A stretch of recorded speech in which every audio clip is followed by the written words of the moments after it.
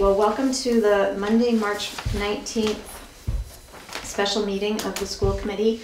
I'll ask everybody to stand and join me in the Pledge of Allegiance. I pledge allegiance to the flag of the United States of America and to the republic for which it stands, one nation, under God, indivisible, for liberty and justice for all. Okay. So, and just for the record, we have Mr. Graziano participating via remote participation. So but we do have a physical quorum. So if we do need to take any votes, we can do it by roll call. So I guess without further ado, we should just get right into our FY19 budget discussion. As soon as Dr. McLeod's ready. Sorry. That's okay. Okay. Now that we have pens. Red pens. Red pens, we're gonna get right into our budget discussion. So why don't I turn it over to you? Thank you. John, I'm sorry, but I'm going to have to share the screen with some of my notes here. So just as a follow-up, and we'll bring you right back on, as a follow-up to your meeting of last Thursday night where we talked about the work that we were doing on an ongoing basis and what we had been charged to do at our last joint meeting. It was for basically, I was asked to have a follow-up meeting with Mr. Khumalo, along with Sue and Carol.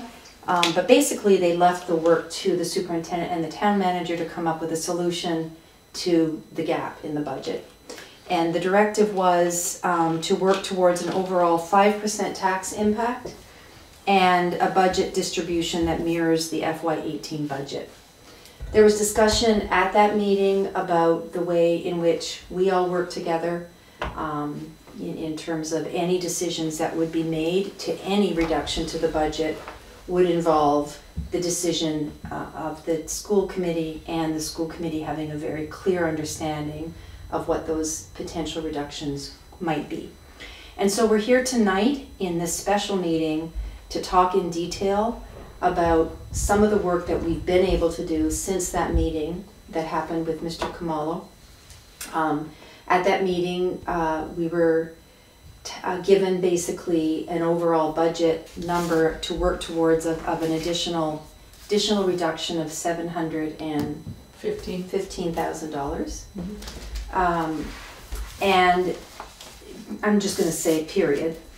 And so what we wanted to just kind of begin with tonight before we get to the specifics is just a general reminder that we've done over and over again, that the budget that was voted by the school committee was a budget that was at 7.3%. And that budget, here he is again, that budget was further reduced by going back in and renegotiating the bus contract, which Ms. Robimick was able to do. That further reduced the budget by another $180,000 and got the budget, which has still to be voted, down to 6.9%. So we wanted to speak and just a general and quick reminder about where we were when we recommended a 7.3% budget, because that was having already made some significant personnel reductions. And I think it's important to say that and for folks to understand that as we recall, the reason that the budget was as high as it was this year was because of some unexpected special education costs that were fully driving the budget at 2% of our budget was fully special education costs. And again, Sue has done an incredible amount of work at the request of the school committee and the Board of Selectmen to look at projections over the next 3 years, an incredible amount of work to make recommendations about reducing capital. And we're here tonight to talk about what could be some additional reductions to an already very tight budget that has been developed to meet the varied needs of our students and to maintain our programs and the level of services that we are very proud to be able to provide to our students in the district. So before we go into tonight's specifics, let's just have Sue just do a quick reminder of the personnel reductions that had already happened prior to the school committee voting the 7.3% increase.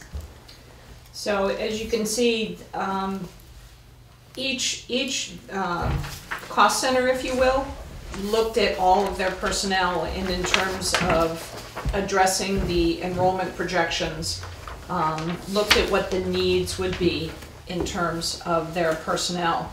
So you can see that Center School had a reduction of 5.0 FTEs, Elmwood 1.0, Hopkins 2.5, Middle School 3.0, High School 1.6, Special Education 1.8, and Technology 1.0. So before we even began, we had already reduced our personnel by 15.9 FTEs. And I will just remind the school committee, because I know there was a very impassioned presentation at one of your meetings from the art department, that this did include programmatic changes. For example, reducing an art teacher that was providing ceramics at the high school. That program is no longer going to be offered. This includes reducing an entire team at the middle school, and thereby increasing class size in that area.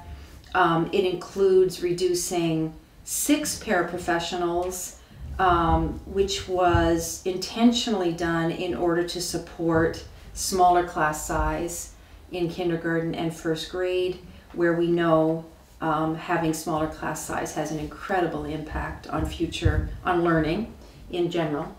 I don't recall the details so much at the Hopkins School. I think that there were some reductions made there in order to prioritize other areas of need, Right. and bring on some of the increases. Right. So it bears repeating only because we've already done a significant amount of work, and you've done a significant amount of work to bring a budget that we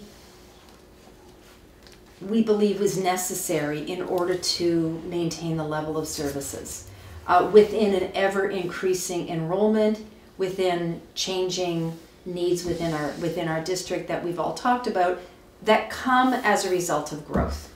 And we also know that with that growth, there's going to be a cost. So tonight's deliberation is really asking us to look at where can we continue to make reductions that can be as far away from the classroom as possible, while still maintaining the level of program and services that we are proud to be able to provide within the district. So we'll begin and go through each of them. Please, members of the school committee, stop me at any time, Sue and I, as we go through this. I'm hopeful that through your questions and in addition, additional suggestions that you may have, that we'll be prepared to come tomorrow night, and that we'll be prepared to come tomorrow evening ready for potentially making a vote, which is what we have been asked to do. So as you can see at the top of this spreadsheet that Sue has created, the increase that was voted by the school committee was a 7.3% increase, and we've already talked about that. Reducing the bus contract brought us down to 6.9%. So working from a 6.9% decrease, one of the decreases, additional staff reduction that we are, I guess the word would be recommending, or at least discussing tonight, would be an additional full-time reduction to the tech integration positions.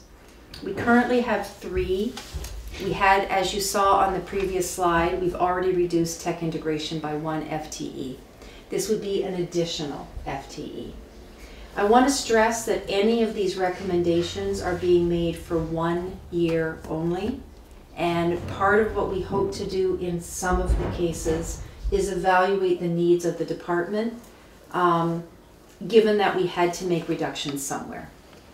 This is an area where there has been a great amount of change over the past 5 years, and we can feel good about the fact that a blended learning environments are something that our teachers are largely comfortable with. And therefore the role of the tech integration person has changed. It used to be at the elementary level anyway, a co-taught classroom experience between the tech integration teacher and the classroom teacher, where together they would support the students in using devices in the classroom, accessing technology, and helping the teacher to feel comfortable using a blended environment. Given how great they've done their job, that role has changed somewhat. So that we're really looking at a tech integration. They have many responsibilities beyond the classroom. Just that includes just simply supporting all the technology. But the tech integration at the elementary level is more a support that the teachers can request.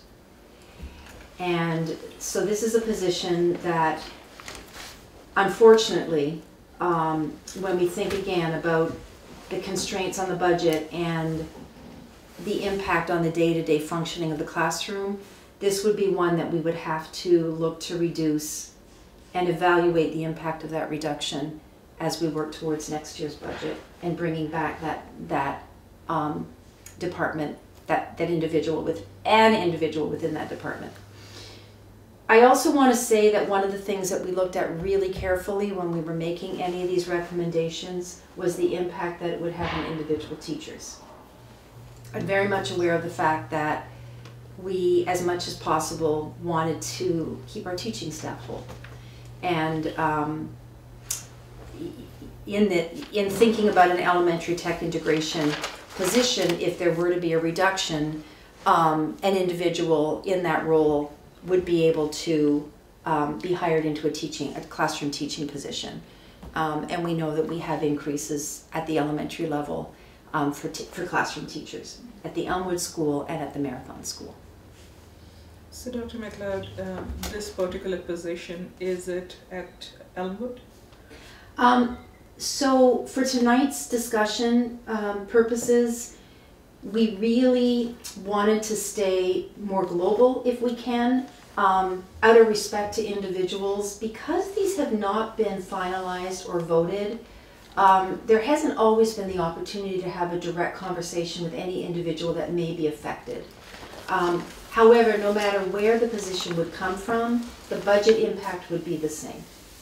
The reason the budget impact is put in the way it is would because the replacement, as I explained, in terms of the individual being able to apply for a teaching, be placed in a classroom position, this is the amount that's budgeted for a new hire. I guess where my question is coming from is that if we remove a tech integration specialist and now the teachers, when they need help, where would they go? Is there coverage there? And where the classroom sizes, especially at the elementary level, you have class sizes of 20 plus, and the teachers, they already have a lot of burden. If they needed help, are they able to get the support that they need? So great question, Nina. First of all, there would be one tech integration specialist remaining at the secondary level and one at the elementary level, district-wide. Secondly, you point out that this is a difficult, all of these reductions are difficult and are going to have a negative impact. None of what we are being asked to do are things that we would want to have to do. And it is going to make it more challenging for the classroom teacher to be able to, when you're now reducing 2 tech integration positions, it's going to have an impact on the classroom. What would be some of the measures that would be taken to help the teachers? Would there be some kind of a training or anything that would help alleviate that problem? So what we've been able to do, sorry, not answering your question directly. The whole role of tech integration specialist was to avoid the teacher having to be trained up into that area of specialty, right? Because they already have so many other responsibilities. But we've also looked carefully at the level of request of tech integration and the level of comfort that teachers have in meeting those needs within their classroom. And that is why we feel that this is a position compared to others that we might have looked at that would have less of an impact on the day-to-day instruction. When you started, you said we have 3 now? When you started speaking tonight, we have 3 tech integration specialists? We cut We one had of those 4. positions. Oh, so we had 4. Yeah, This we year we reduced have 1. Okay, I Like the see. beginning of this year. This would All be right. another, And this would bring us to 2. which would leave us with 2 district-wide. Okay. For all the buildings. Okay. I want to say, and again, I think this is in context with the discussion that we're having, which is the level of services that Hopkinton provides. This is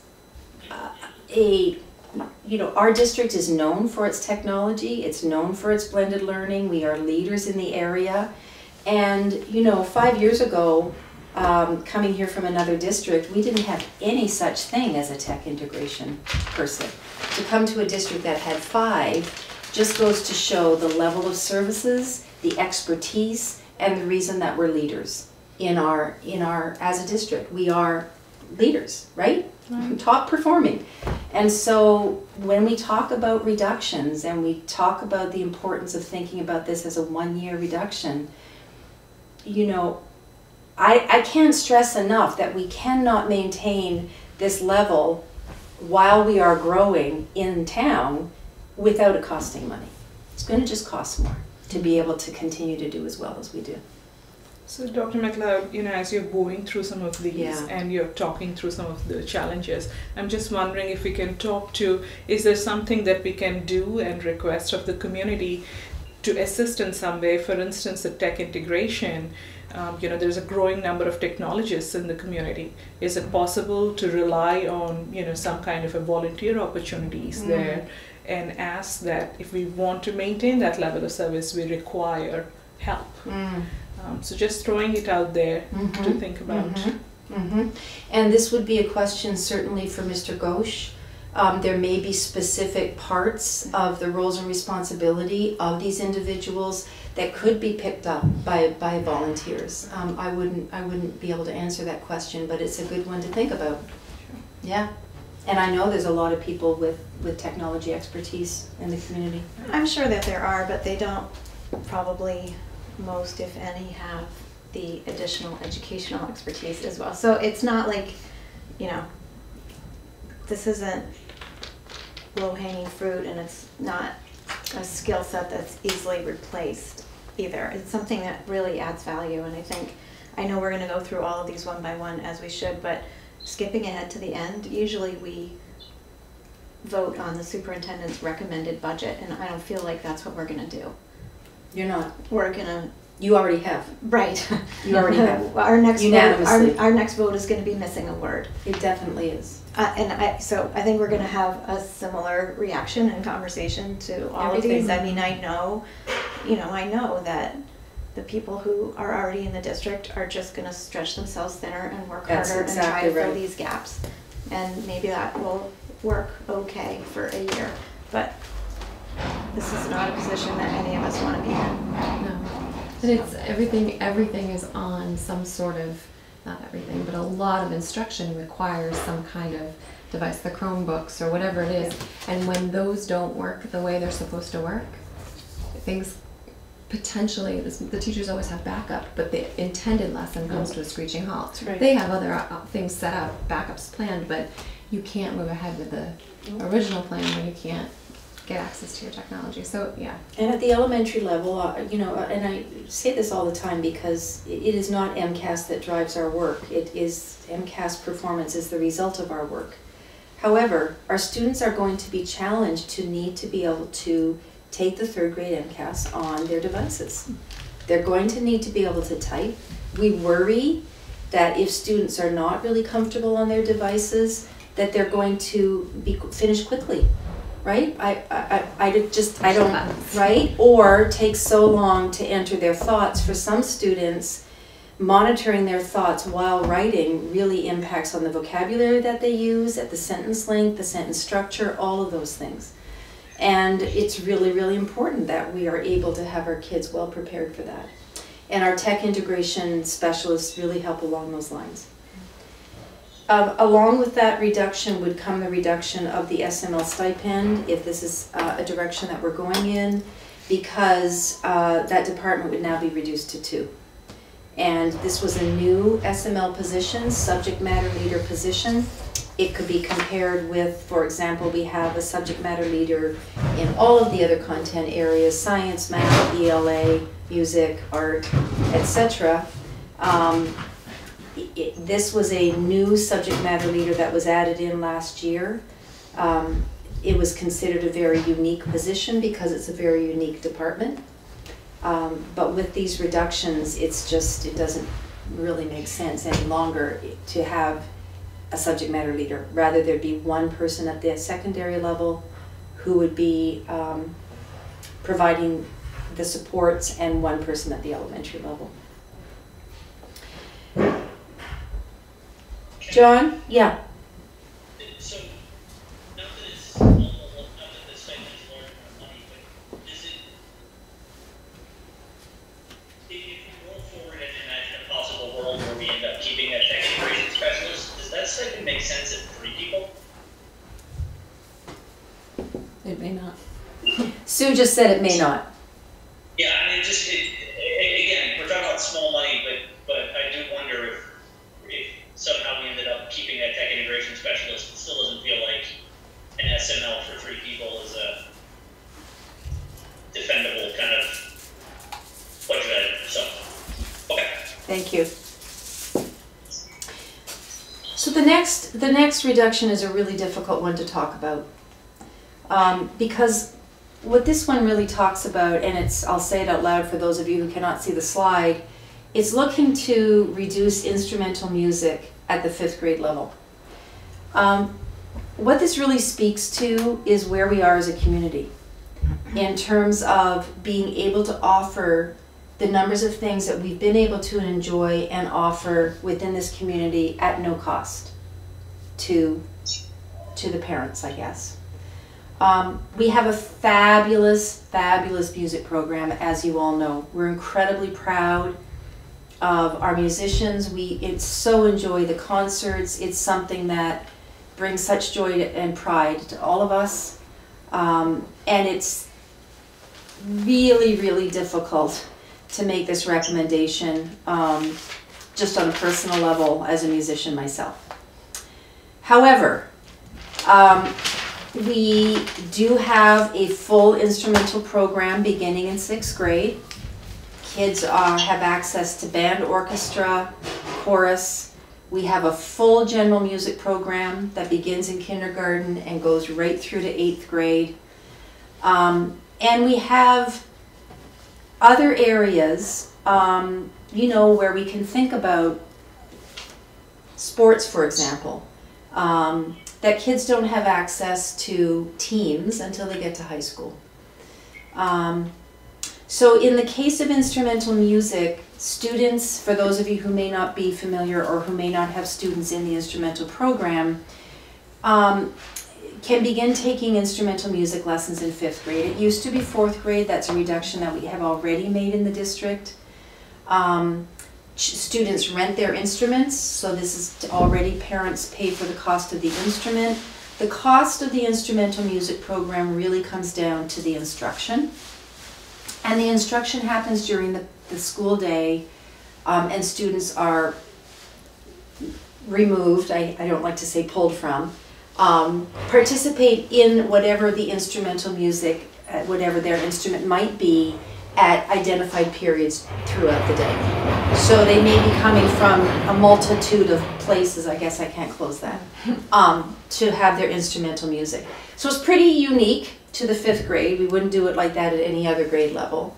And what this would mean, it would be the reduction of, this would be partially made up for by the fact that we would not be hiring, we would not need to increase to allow for the increase in K1 and 2.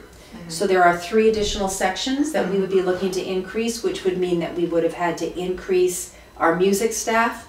So this is a partially made up or compensated for by not increasing and reassigning teaching responsibilities, but it will include a reduction of approximately 0.5 overall, a 0.5 overall reduction to the current music staffing. Do we know how many students participate in that?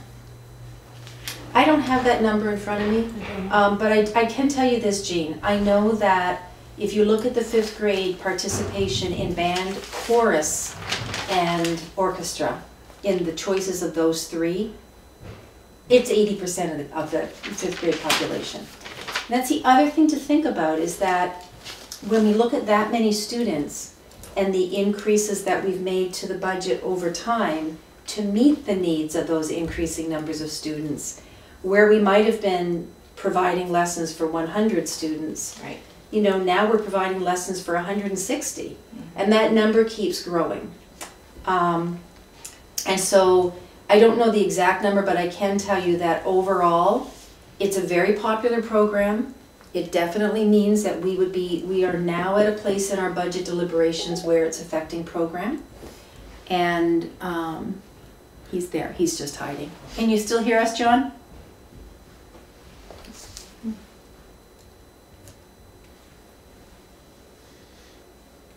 So, I don't know if I answered you, did I? Yeah, no, I'm just thinking ahead to, Okay. you know, when we first needed to, first time we had athletic fees, Yeah. we were considering cutting freshman sports and had parents, you know, had parents standing in the meetings waving their checkbooks saying, charge me a fee, charge me a fee. And I just was, that seems like a pretty steep fee. I can't do that math that fast in my head. but Well, that would we be do, several hundred we do, dollars. you know, students certainly would have the opportunity, parents would have the opportunity to arrange for instrumental music lessons, and they do that through the boosters. I don't know what The they're Music called. Association. Music Yeah, Association. And, you know, whether or not there was availability, but I know that even students who participate in music at the higher levels often take private lessons with our teachers outside of school. There could certainly be after-school opportunities that could be arranged for group lessons. Dr. McLeod, how long have we had this program?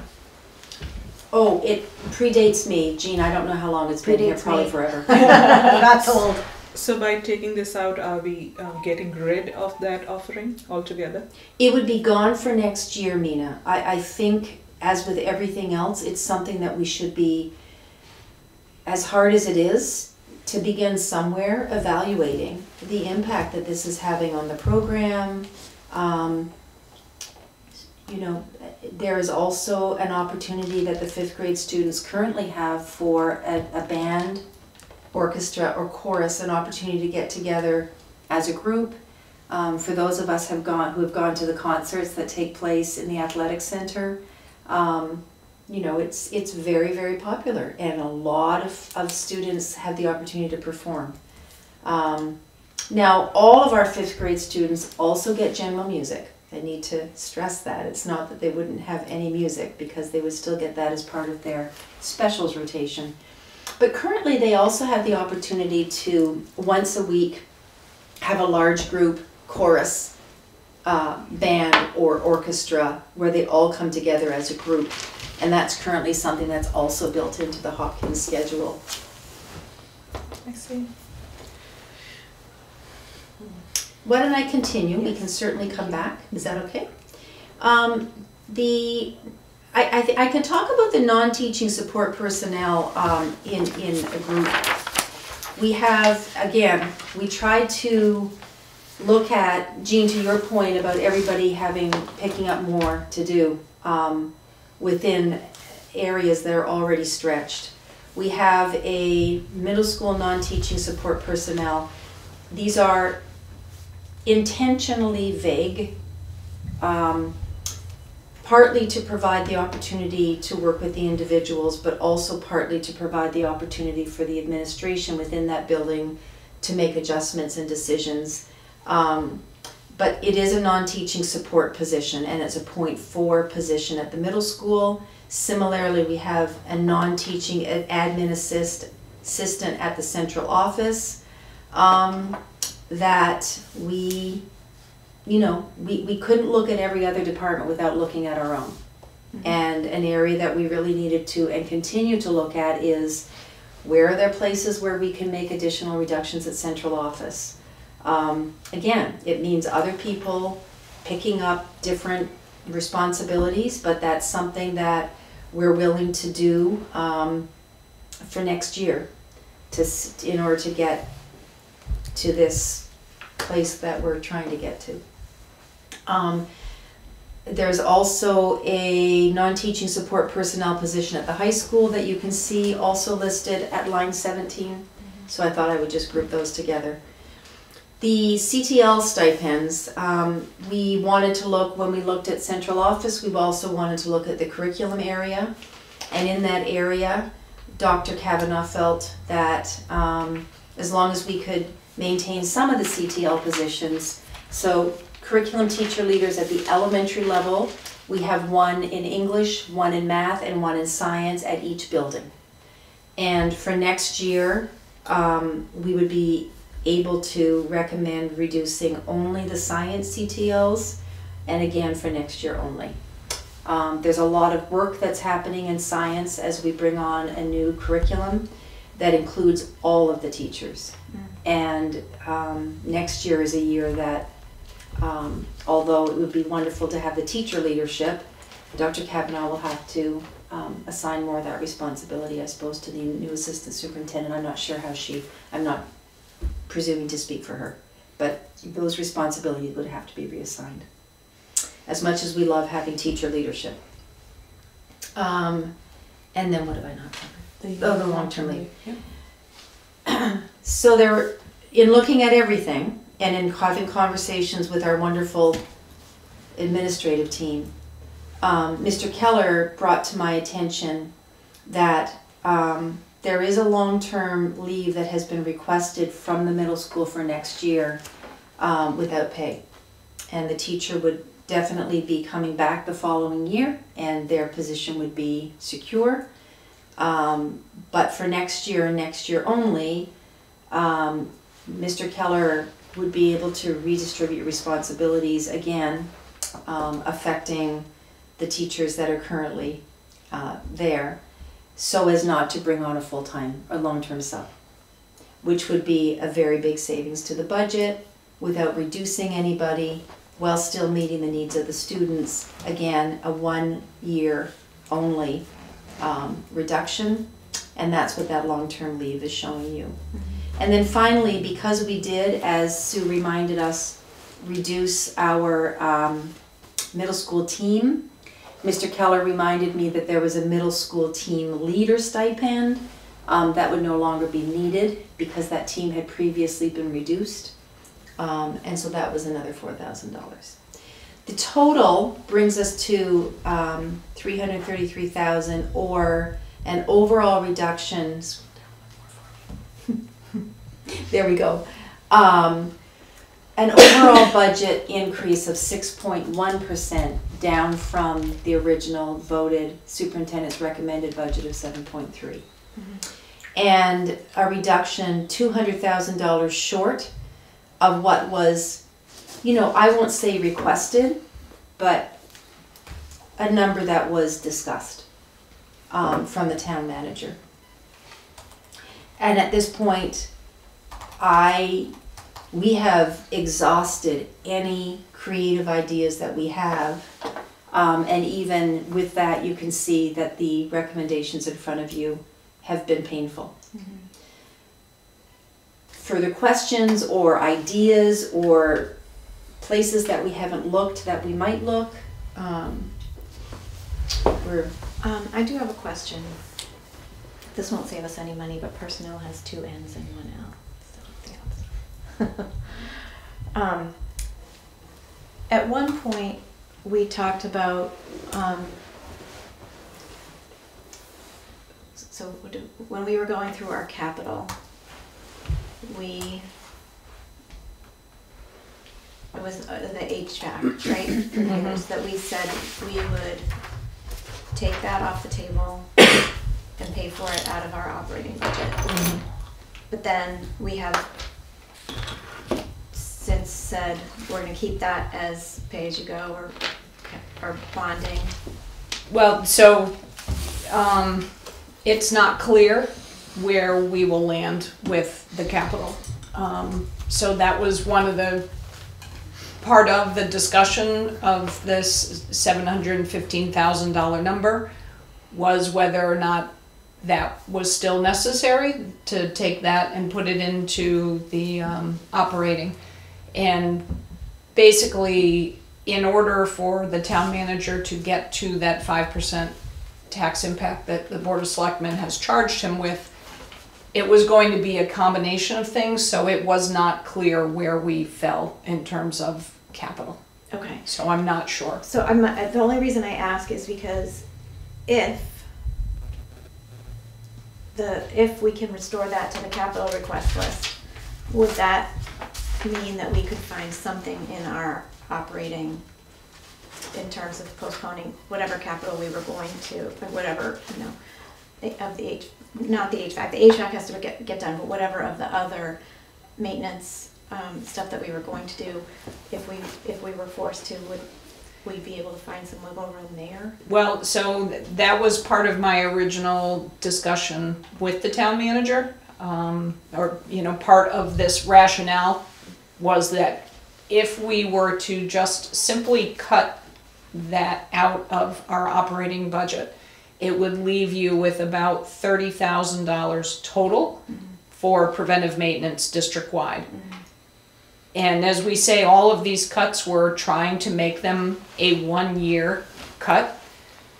The reality of that may become very difficult, but right out of the gate next year, that would mean we would need that additional $108,000 back into the operating. Right. So when you're looking at those long-term projections, in terms of kind of trying to smooth out the requests, that would not be my recommendation.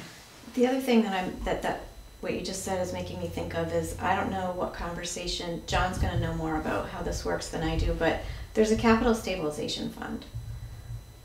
If we, you know, if we had to go way low in our maintenance in order to balance this budget, and we experienced some unanticipated maintenance during the year, would we have the ability to go to the capital stabilization fund or the appropriations reserve fund? So my understanding, the appropriations reserve fund is for the town side of the budget. So it's for, you know, any emergency costs that may, I'm sorry, John. Because he was on appropriation. Can you go ahead? But we've used that appropriation statement fund before, Ms. Tool. Yeah. Oh, okay. And I also, I think we may have, but it certainly isn't the most common use. I'm just, you know, extraordinary times. Capital stabilization requires town meeting approval. Okay. So it's not, if they do it mid-year without calling a special town meeting. Okay, all right. So it, yes, But so the appropriations would be the only.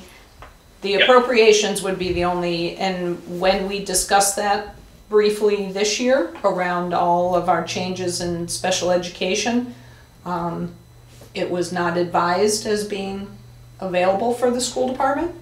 Well, so I think, I don't know if the appropriations committee is the one that didn't advise that, but they haven't had a meeting in a long time. So I don't know. I still think that is a door worth knocking on, but at any rate, I'm just raising a suggestion that, you know, if getting to this number is somehow not acceptable, if that's an opportunity, that if we're willing to roll the dice on maintenance with the understanding that if things come up during the year that we didn't foresee, that we were not able to budget for, that we're going to have the ability to go to appropriation. I mean, I'm sure we could get the history on it, but they don't frequently spend most, if not all of that.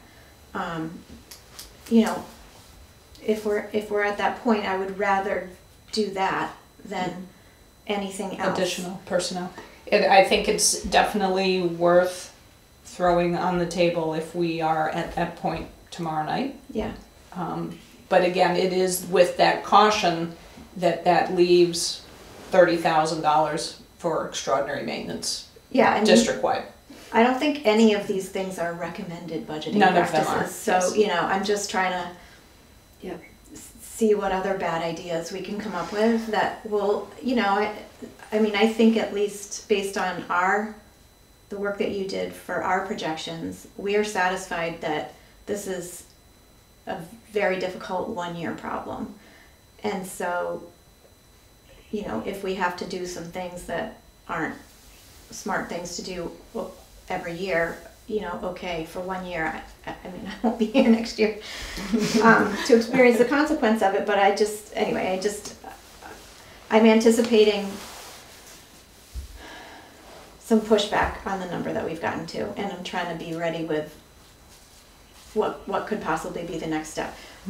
So I feel like I'm doing all the talking, and other people should have opportunity to ask questions, but since I'm talking, I'm going to keep going. It looks to me like, based on this, we've reduced another 5.2 FTEs.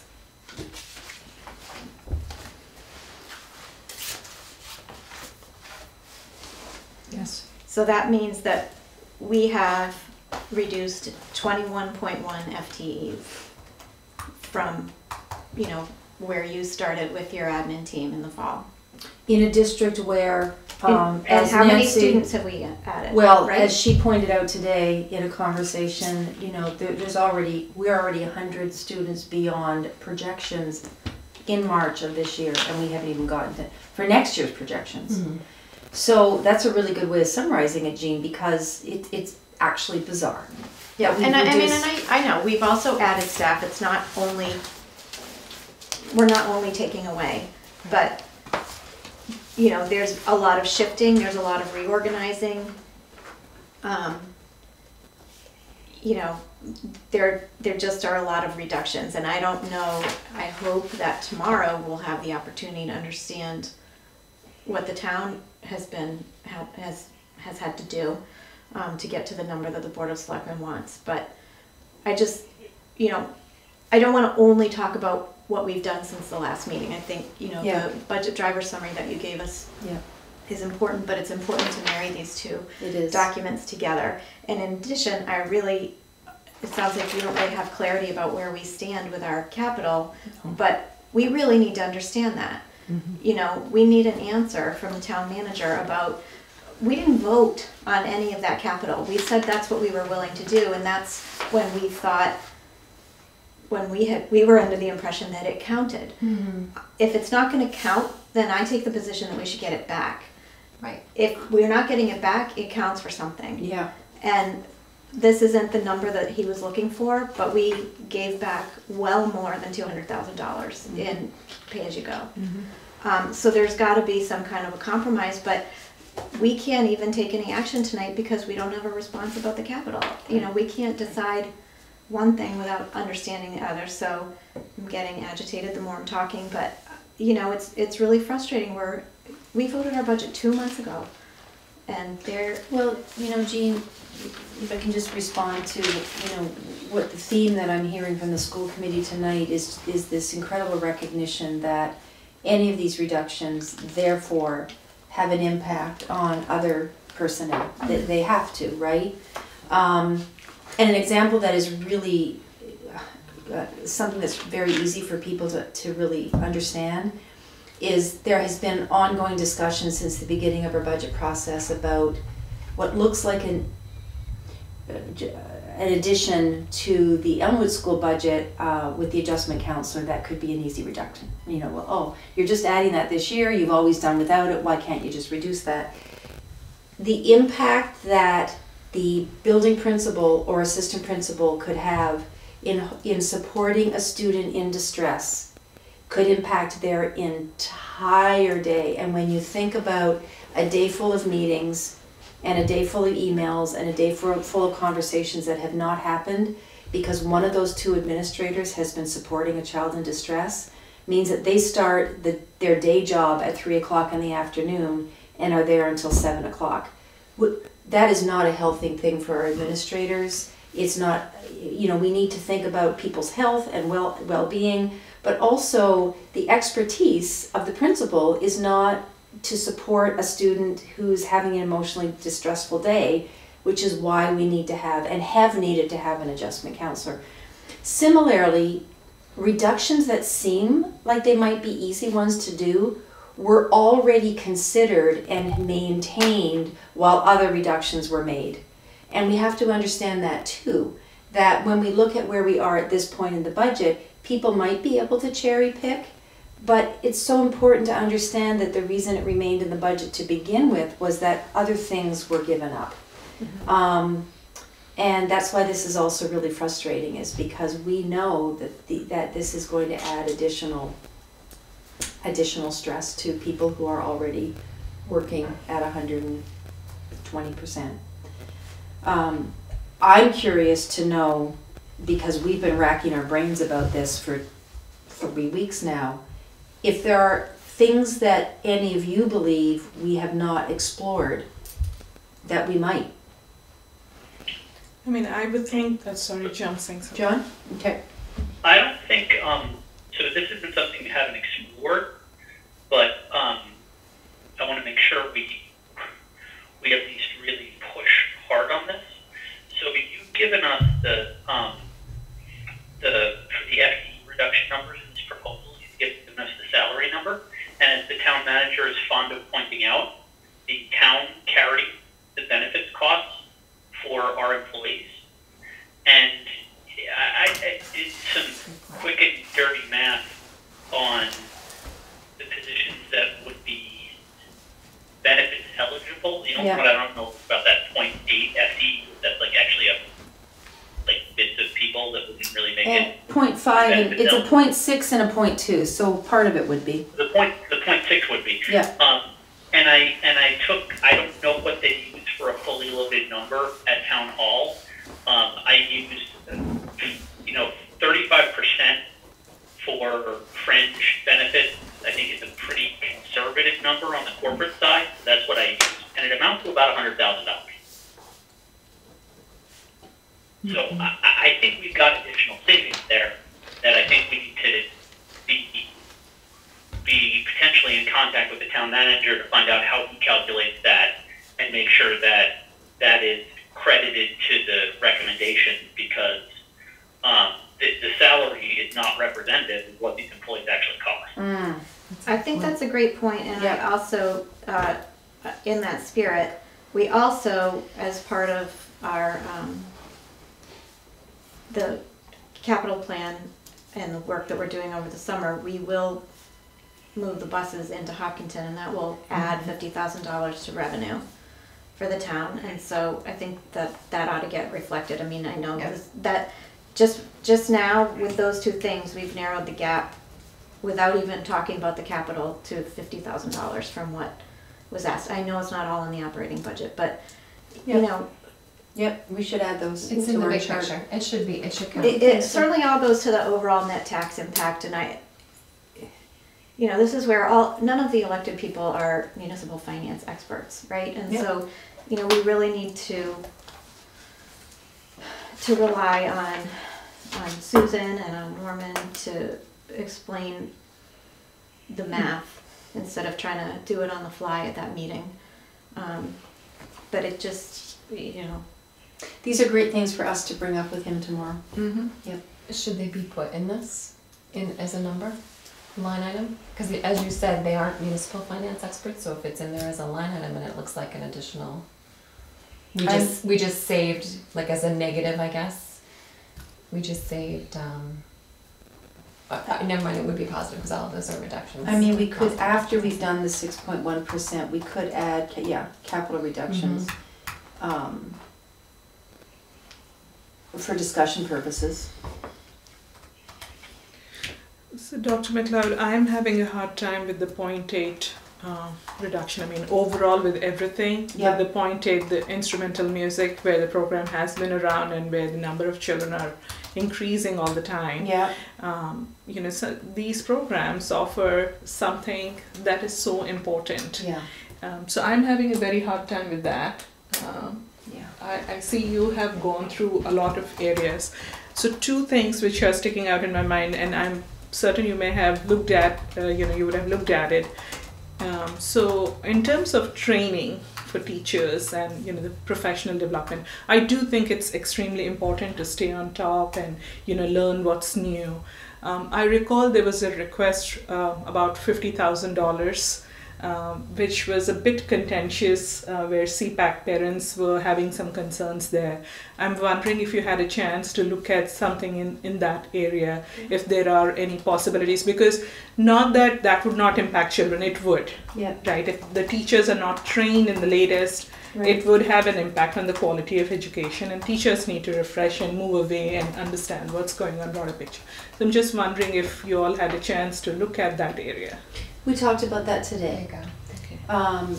And we talked about, we meaning Dr. Kavanaugh and I, and Sue and I, and Jean and I.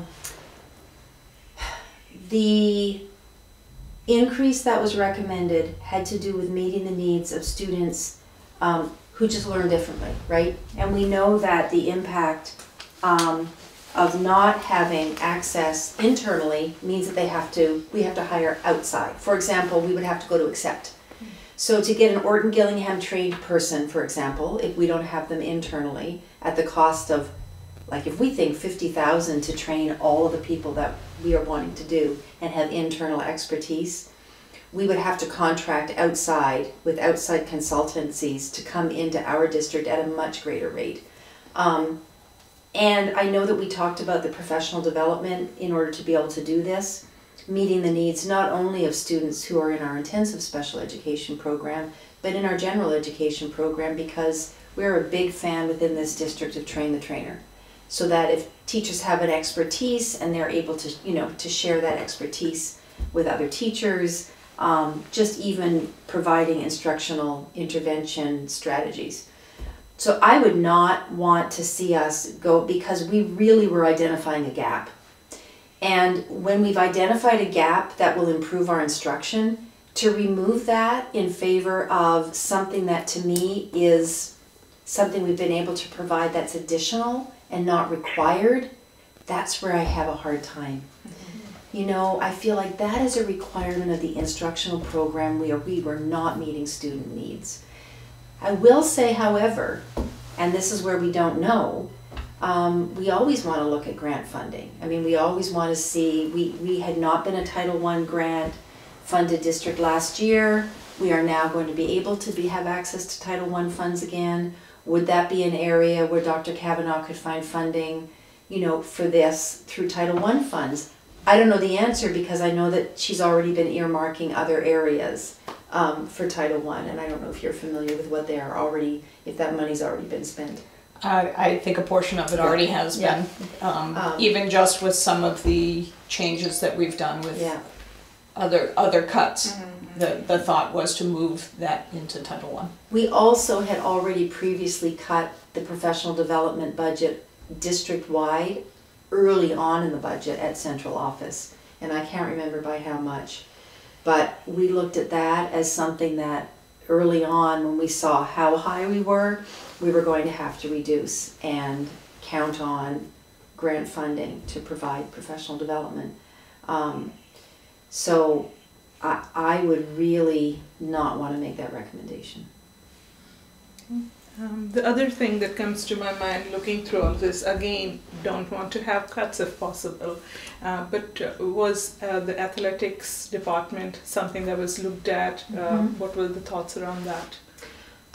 Are you thinking about anything specific in the athletic department? No, I'm just wondering, just looking at, if we go back up, we are looking at many areas. Yeah. And I'm just wondering if but you not have... so much in athletics. Well, two things that were brought to mind and have been listed by appropriations were reducing perhaps some of the athletic materials. One of the things that came up was yoga mats. And another area was not increasing the event staff. And I think this is where it's really important to go back to the public and remind them that the things that remained in the budget that were prioritized were in the budget because other things were reduced. So wherever a department head was not level funded, we brought them back in and had they had to make very difficult choices about what was going to be in this year and what was going to be out this year, because we wanted them to come in with a level funded budget. And so things that remained there were things that individual, when you speak about athletics, had prioritized.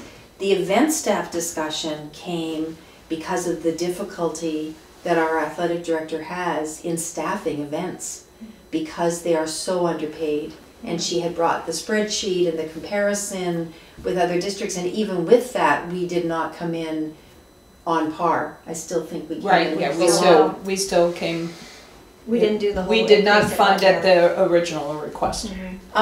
We also, as you'll remember, recently have approved additions. For example, football at the middle school level That was a pilot though, so that as was, a pilot, no cost. right.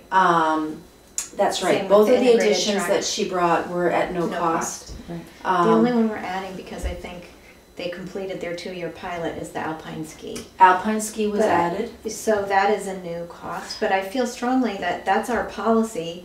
They have paid for that out of their pocket They for 2 have, years correct. as required, Yeah. and so to now say sorry, Yeah. I, for the amount of money that it is, I think that that's not good. And don't forget, we already dramatically increased our athletic fee.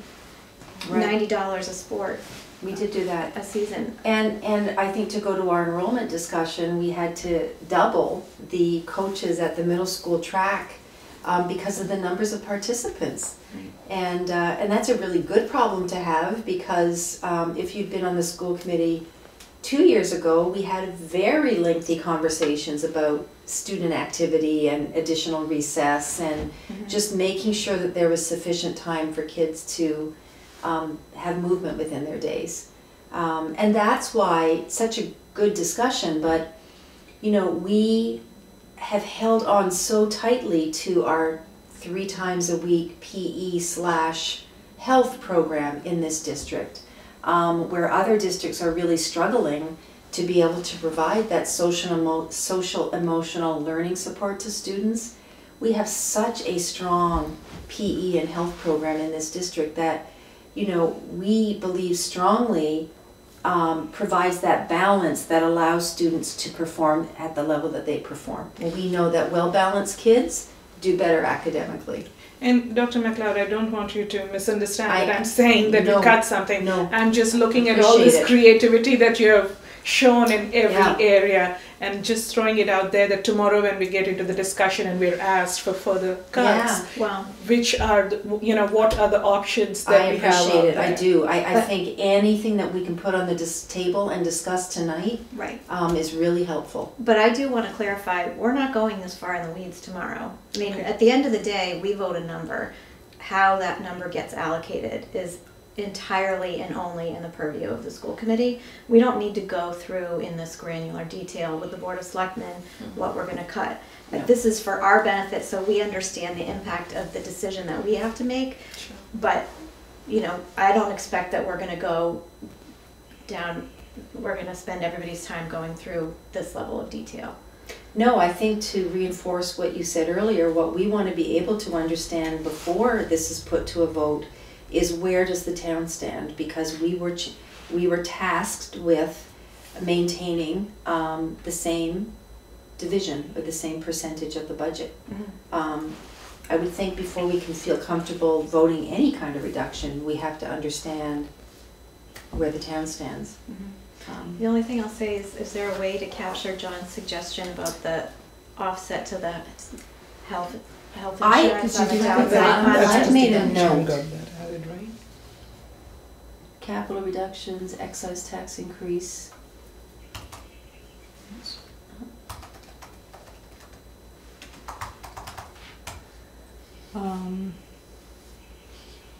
I mean, I just think it's a question at this point. I Sure. think, you know, I think his ballpark number is good, but I have no idea what. I have one other request, is if somehow, we know how how much the number of students has increased. If there is any way to show that here. Take this line and, sorry, Sure. just let's move this line to there because this line $1,000 a year per kid. is What is that? what What is is our number? reflected in the 14,000. 14,000. And then these other 14,000 ones are something. discussion Yeah, items. this Am is, I wrong? you know, Well, 100 FTE kids. part. Reduction of operations. 14,000 a budget, kid. 14 Is this is one? this. Yeah.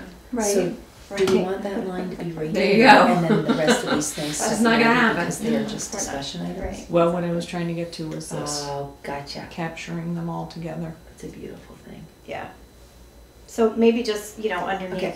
or Yeah. around in the area with reduction, just as a note to, for us to raise that Can you question. see that, John? Maybe you could share that with John, or, yeah. It is, right? Okay, you can see the working document that Sue's working from? Where she reflects, okay, so now, because we're up to, okay. Good. Sorry, Nina. Yeah, so Dr. McLeod, what I was saying is the number of students, the population increase, right? If there's any way to capture that here, and the number of increase to ELL, or any other big driver impact, I think if we can capture that, that would hit everybody and would be a good, Okay. provide a good context. So, enrollment increase currently, Times $14,000 per student. And that was a couple of years ago, just saying, so. Yeah. I think it's between Oh, 14 no, and it's current. 15. we've got the current. Is it whatever the per pupil? Oh, the 2016, I'm just saying like Desi correct, isn't, correct, correct. right, yeah. Enrollment increase by district and L, L, and if SPED is also a possibility to show. okay. So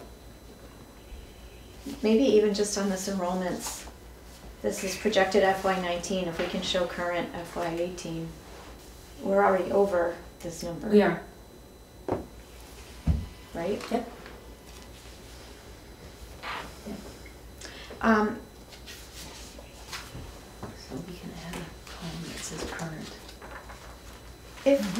if we change, if we reduce the budget by this amount, what does that mean?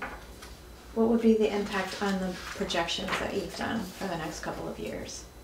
I'd have to go back and redo them. But they would go down, presumably. Unless we were just going to be adding that back in for the following year. So it just really, again,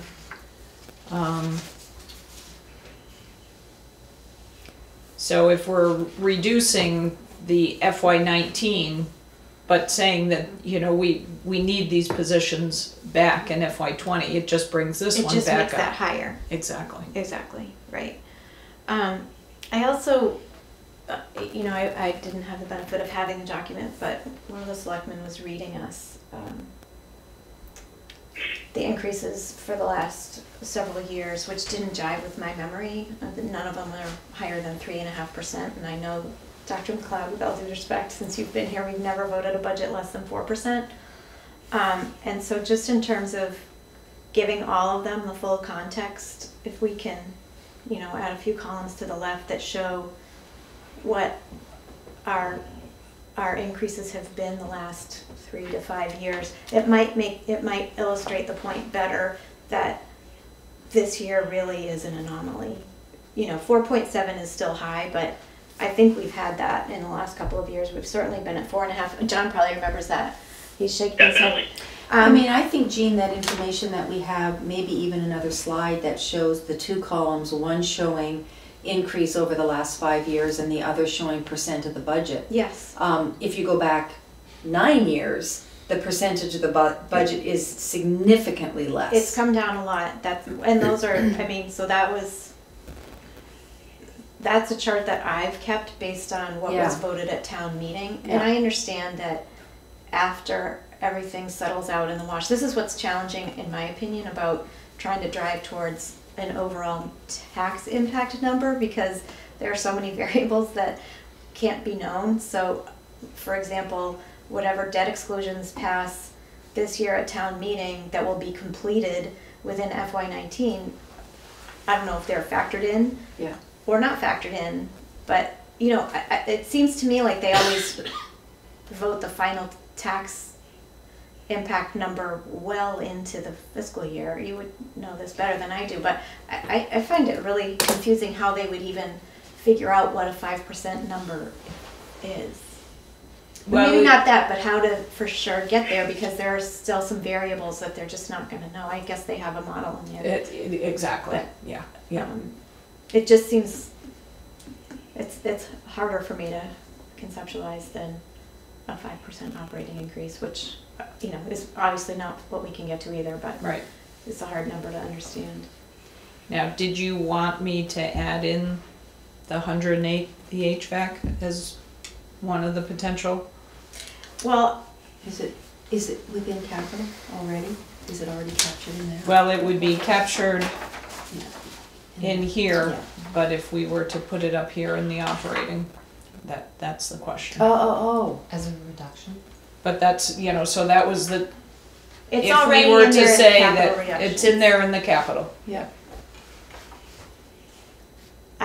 Well, It would become a flip. what is your preference for how that, like, what would be our recommendation, our preferred way for that to happen?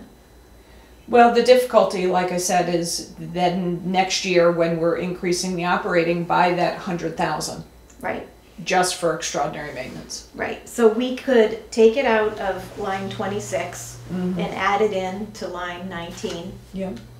That makes our operating look better, Right, but it kicks the can down the road. it does. I like leaving it in capital reductions because I think it's a whole separate conversation, and I think that it raises the question as to if those reductions are not going to be counted, which we fully understood that that's what we had been first asked to do. Yeah. Then where is that gone? Right. And I think adding it the way it is, the way that Sue has this illustrated here, shows the work that we've done. Right. If we did that, what would be our percent increase? Well, keep in mind that only the operational, oh, you mean if we were to reduce? Like if we put the 108,000 back in there just for, Giggles. well, just so I understand what, so we would be under 6%. Right, you'd be down to 5.8. So if they want to,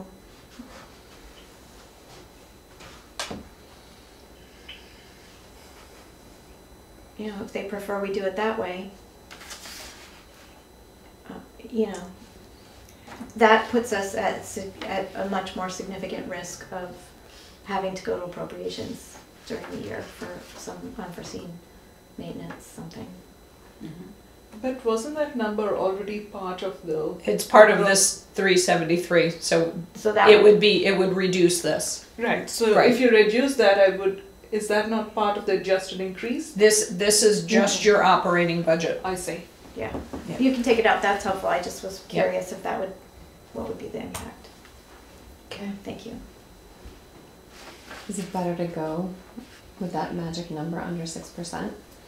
Or is it better to? I don't think we can because we, in our conversations with the town manager, had already removed that.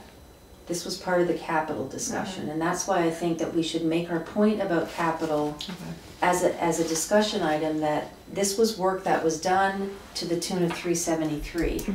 If we start taking pieces of that discussion, then I think the conversation gets complicated. It gets Well, misunderstood. Right, Yeah. yeah. Let me say this. I like the idea of having it lower. Right, Now, right.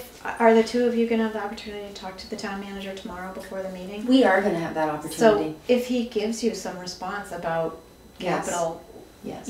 I think we're not gonna vote on this tonight anyway. I think you should feel free to adjust that. Yeah. If that's, based on that conversation. Yeah. If we go tomorrow and we see a lower number, I don't think anyone's gonna be mad at you. I mean, unless it's like 6 more teachers, but, if it's because of capital or something we've discussed and we have decreased our percentage, Yeah. I think, and that's the recommendation, then I think you should feel comfortable making that. Yeah. So, Mina, well, this is not meant just for you, but you brought up the music. I think it's important for the school committee to know that, you know, all of the people involved in this discussion are aware of it. These are not conversations we would ever have without notifying, for example, the subject matter leader, Mr. Hay, Teachers Association.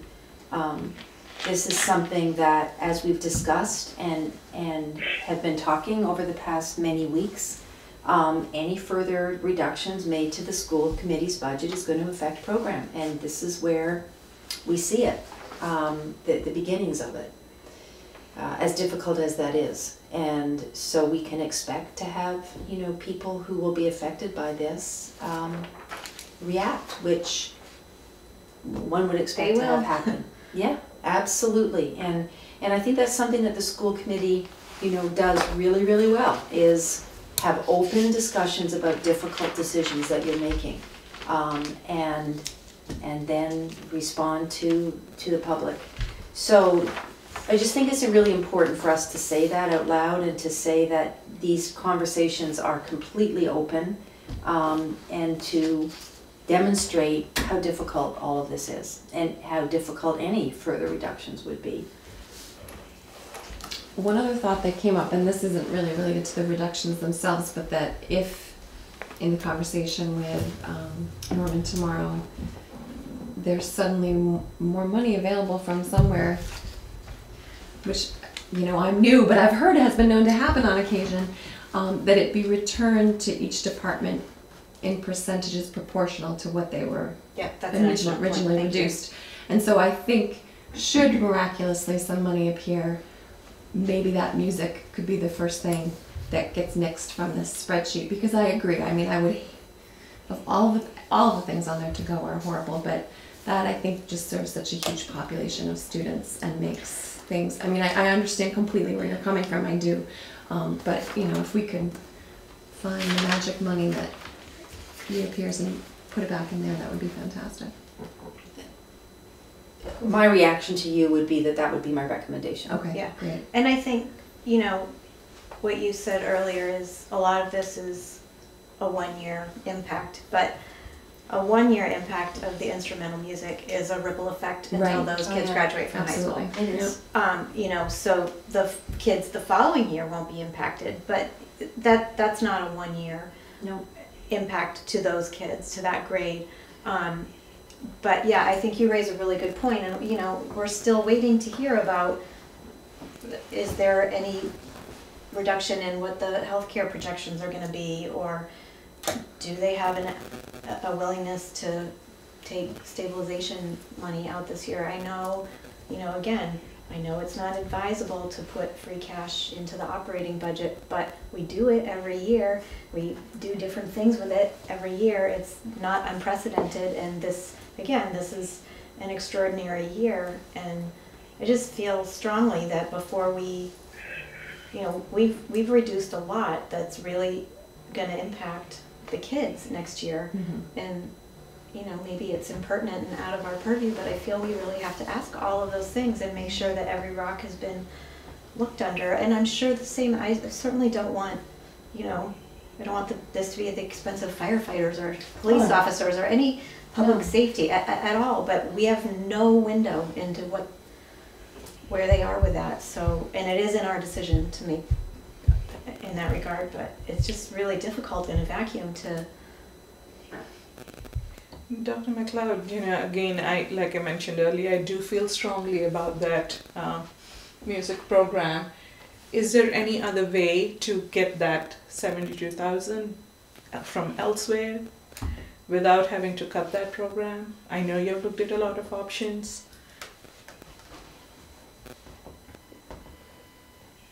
I would have a very hard time voting on that. I guess one of the, not to put it back on the school committee, but one of the things, when you look at the other things that are being reduced, would just be by way of demonstrating that I don't know where else to go.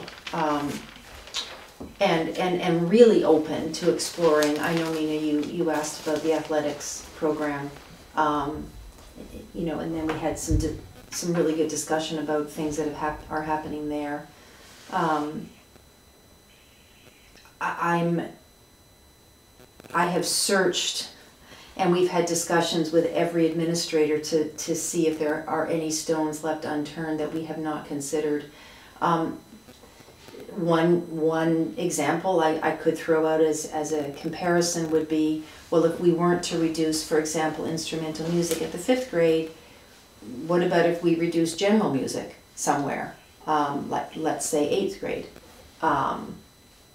That impacts not only staffing, but it impacts the entire schedule and the ways in which students attend their specials and teachers get their coverage for their prep. So there are areas that we might think about that we simply can't get to because of contractual obligations. What else do we think about? I'm gonna roll over in my own grave for saying this, but are there fees that we haven't considered that we should? We did athletic fees. It would have to be after school. Do we talk about I don't mean bus fees? specifically for this, but you know, Bus are fees? there other fees, bus fees? We raised it, and I think the savings would be Yeah. minimal. Right. So within the 2 mile, if you were to re-implement that, it raises about $19,000. Parking fees? Parking fees right now are the equivalent of a bus fee. Yeah, so then we would have to also raise You'd the have 7 to 12 You'd have to do both. bus fee. Right. What is going to be the impact, and how is it demonstrated here on the changes that you're bringing to the lunch program? So will there be any additional savings that could be realized that we have yet to show? Not from an operational standpoint. The only potential is that when equipment breaks down, hopefully as we build that account back up, that account is able to pay for their equipment repair. But by the end of this year, that account could literally be at zero. Yeah. So that's we'll not be count next starting year. from square one, trying to build that account to make that truly a self-sustaining program, which right now it is not. Right. So that's a long term. It will take a while. Yeah. We also looked at things like some other support personnel, for example, the reading coach positions. And we've talked about this program, we've been building the program over the past 3 years, and the impacts of that program are just now beginning to be realized. First of all, developing the relationship with the coaches, then, as you said, the professional development piece, so providing those kinds of supports to the classroom teacher. As the opportunities people become more familiar with them, so too do we see the impact of the program. And that really felt like, although this program has been in place forever and many, many students benefit from it, it's a 1-year program reduction, whereas the kids have the benefit of the music program for the rest of their time in the district. To reduce our reading support is something that our administrative team really felt strongly that is not something that we could do, and that the impact that it would have on our students' learning. And that's what we always come back to, is those other kinds of support positions.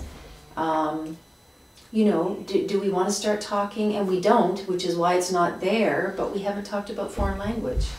Again, the conversation happened, I want to say 3 years ago, where we really wanted to expand foreign language and bring it down to the elementary level. And that was simply something that we couldn't afford to do without it impacting something else. But those kinds of things that we offer to our students that really enrich their academic experience, that we don't have to offer, you know, that there are certain requirements for foreign language. Do we exceed them? Maybe. But that's another area that, you know, we haven't got here within this discussion tonight. Do you know, just even anecdotally, what our peer districts do? I mean, this is something that we've had for a long time. We have a really robust music program. And as I said, taking it away for this grade, even for 1 year, has a ripple effect. But, you know, as we compare ourselves to other towns, Do you know if they start that early, or they don't start till middle school, or Most towns start that early. they start in 5th grade? But Fourth grade. 4th also, many towns do not offer general music for as long as we do in this town. So it would have to be a study, I would have to grade? do. No, it just, yeah. But Not what it you- is a typical place for kids to start instrumental music. So as people are saying, looking for nice to haves or whatever, that's not what this isn't.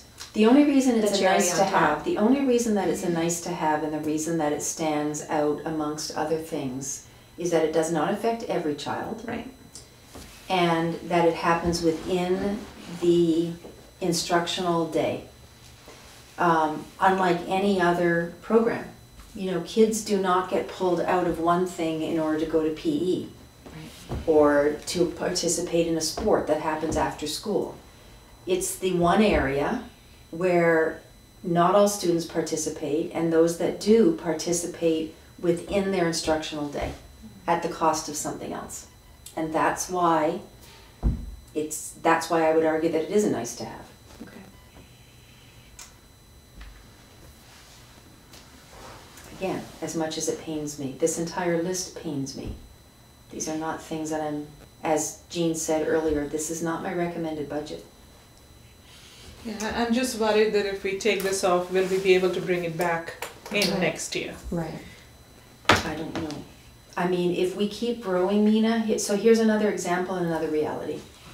If we keep growing and we keep having additional sections, every time we have an additional section, we have to increase our specialists to support that section, because our specialists also provide our teachers with their required preparation period.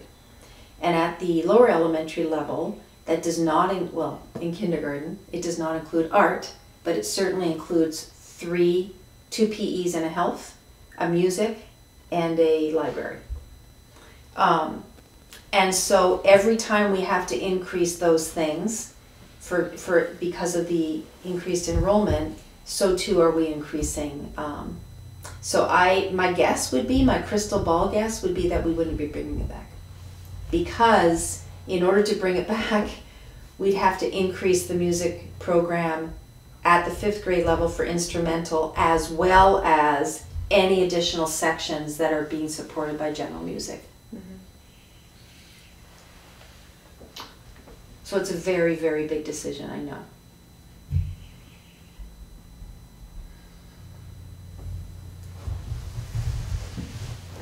But if we can hope that Jen's prediction is true and that there is a percentage of the budget that is returned, Protection. It's a hope. that would be the first place I would go. That would be the first place I would go, because that's the one that is the most difficult, given all of the reasons that we've discussed tonight. Right. And yes, but I would rather not have it there at all to Yeah. begin with, if possible. I know you wouldn't. I mean, the entire, again, we'll share, the entire exercise is ridiculous. Yeah. Nobody wants any of this stuff. And we shouldn't have to do it because it's arbitrarily picked a number that they have the political courage to actually put in front of town meeting. The budget we have is the right budget. Yep. It is. Agreed. Agreed. All right, so does anybody else have questions or suggestions for? Well, one thing I could say to Mina is that depending on how our discussion goes tomorrow night, if we are able to have the, I'm the opposite of you, if we are able to include these other discussion items, capital excise and adjusted benefits, and we are at this number, which is way beyond the 715, then we can go back. As Jean said, we're not about to talk about the details of this tomorrow night. What we need to talk about is whether that number of 514 is enough. And if we can agree that some of these other reductions that we've already made should be counted towards the 715 that we were asked to come up with, then we can go ahead and go back to that list and start taking things off again. Yeah, I mean, it is my sincere hope that when you have the opportunity to meet with the town manager tomorrow, he will have, you know, been crunching numbers just the way that you have. And if you guys can sit down and figure out where he's comfortable and you Okay. have our context for where we would be comfortable, Yep. you know, then maybe we'll be pleasantly surprised when we see you tomorrow night. But I guess I would say that I consider this the worst case scenario at this point. Yes. And, you know, again, we are not in a position to vote on this because there are still so many open questions that we Yeah. don't have answers to. I think the only thing that we can do, well, we'll have to see how your meeting Okay. goes tomorrow, but I think my expectation for the meeting, the joint meeting tomorrow night, is that we're gonna go and be prepared to vote on that highlighted number after we understand where our capital stands, where things like health insurance costs stand, and what the impacts are to the town budget. Yes. But I don't think we can, in all good conscience, I don't think we can vote until we understand all those Yeah. things. Agreed. I would rather understand first, for sure. So Yeah. hopefully we'll just have a difficult discussion, as you like to say, or as you often remark, that will get us to not a good result, but a palatable result for everybody. So. Well, Sue and I will coordinate our calendars before we leave here tonight, and I can reach out to Mr. Kamalo when we finish here to get a time. All right, well, have we said all that needed to be said? John, do you have anything? I'm good. Okay. Thank you. All right, so I just need a motion to adjourn at 8:03. So moved. And a second? Second. Okay, John, Yeah. Jen, Yes. Nina, Yes. and I'm a yes. So we are adjourned at 8:03. Thank you very much to each Kim. Thank you. Thanks, John. See you Thanks, tomorrow. everybody. Bye, Peg.